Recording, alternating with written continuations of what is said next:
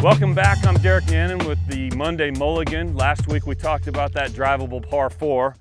Obviously there's my ball up here and here you are back here another 35 yards, but we'll work on that.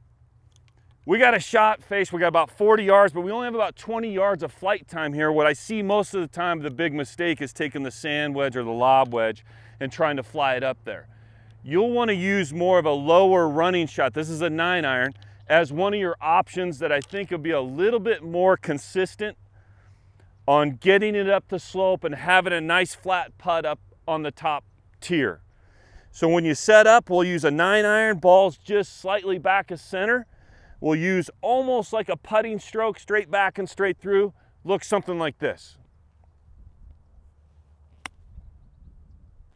Get it on the green, get it rolling right away. That is your safest option and easiest way to get it up the slope from here. I'm Derek Nannen with your Monday Mulligan.